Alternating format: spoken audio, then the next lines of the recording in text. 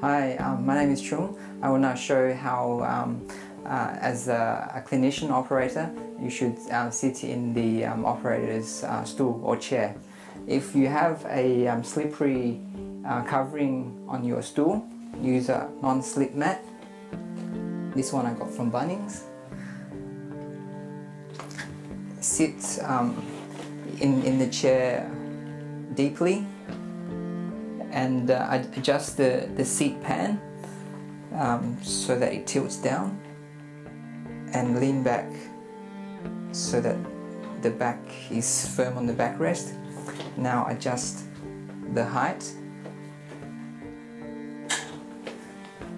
and notice now the knees are slightly inclined downwards.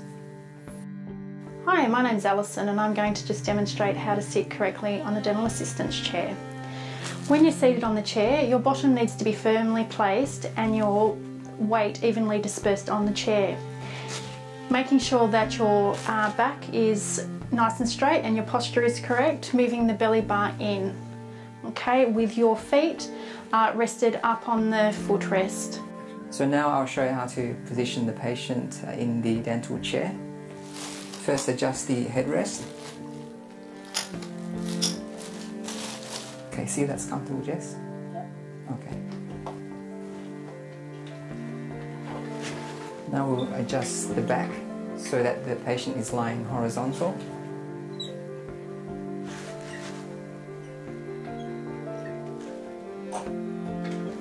And then adjust the height.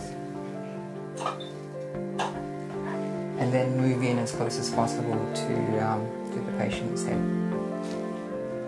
Ready to commence the procedure.